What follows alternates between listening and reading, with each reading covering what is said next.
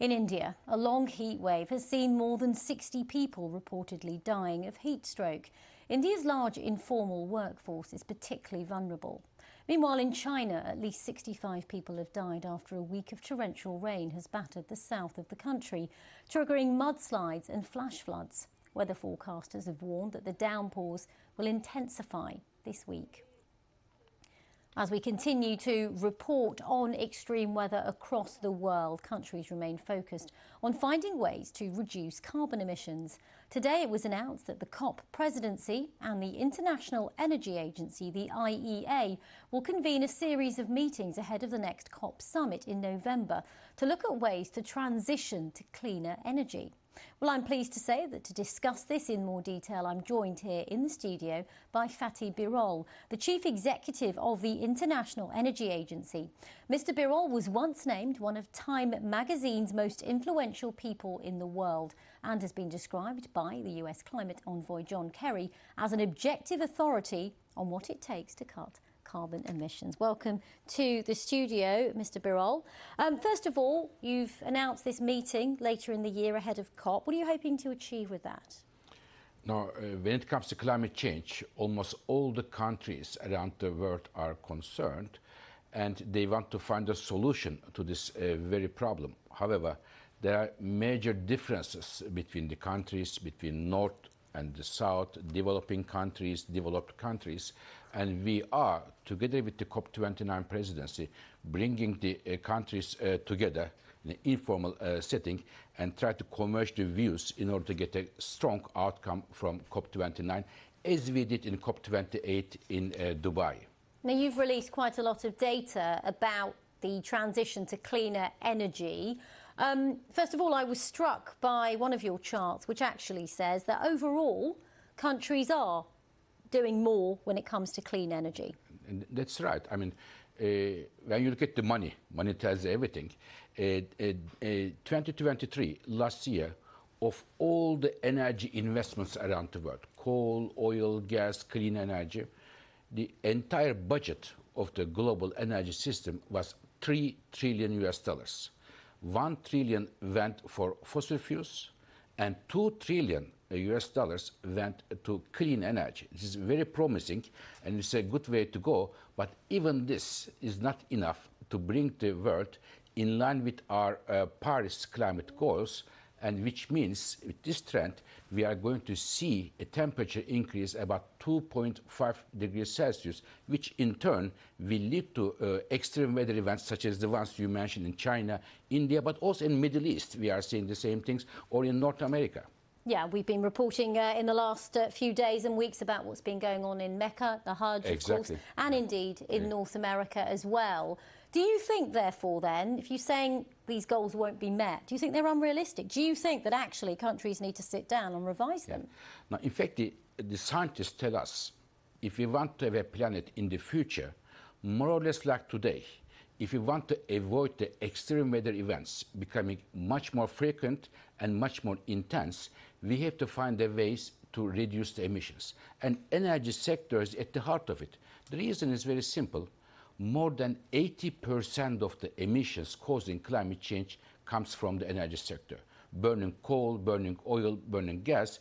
I think instead of changing our target, we have to change the way we produce and consume energy, more clean energy and less fossil fuels. And I was also struck by some of your data, which shows that when it comes to transitioning, some countries are much better than others, particularly when you look at developing countries. China's doing great, but otherwise, a lot of other nations are not. I think we see a lot of investment going to clean energy in advanced economies and in China. They are doing more or less okay. But the problem is less attention, less money is going to emerging and developing countries. I mentioned $2 trillion for clean energy. 85% of this money goes in the energy projects in advanced economies and in China. Only 15% goes in emerging and developing countries where 2/3 of the global population lives. So in my view, the fault line of our fight against climate change is how we are going to finance clean energy in emerging and developing countries. And how do we do that then? I think there are many ways to do that. First of all, international financial institutions such as the World Bank, development banks need to help these countries, and also the advanced economies need to be much more supportive for the emerging and developing countries, because it is leave aside the ethical reasons, leave aside the historical responsibilities. Just for egoistic reasons, it is important for the advanced economies, because emissions going to atmosphere from Jakarta or from New Delhi or from Detroit or from Liverpool, it has the same effect on everybody. Emissions don't have a passport. So in order to save even the developed countries, advanced economies, from the worst effects of climate change, we have to find a solution to support the clean energy in emerging and developing countries. And you're someone at the top table, right? You meet world leaders, you Yes. go to these summits. Yes. You've got a lot of praise from John Kerry about how you negotiate with world leaders. But why is that message not coming through enough? Because targets aren't being met. I think, first of all, I see that the clean energy is moving in the right direction, but not fast enough. The main problem today, what I see, is the fragmentation among the countries. The geopolitical fracturing among the countries is a major obstacle.